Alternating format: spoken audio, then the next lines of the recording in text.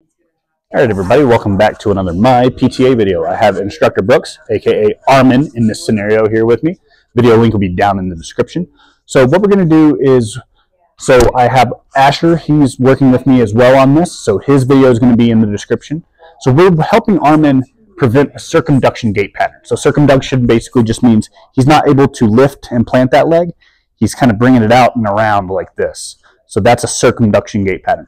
So some of the muscles that are weak for him are his hip flexors and his anterior tibialis. So for this specifically, we're going to be looking at the anterior tibialis.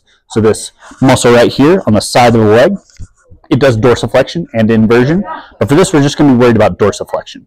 So in the other video that my buddy Asher did, he used tapping for a facilitation technique for the PNF to facilitate activation of that muscle for the hip flexors. I'm going to be doing a quick stretch. So that's exactly as it sounds.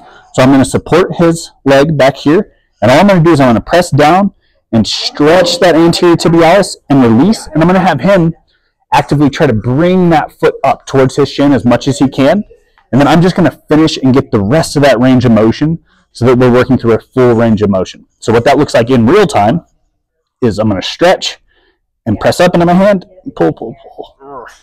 Then relax, and I'm going to get it back to neutral. Stretch and contract. I'm going to pull up the rest of the way. One last one. And stretch and push. And relax.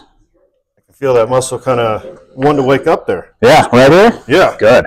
So let me know what you guys think down in the comments below.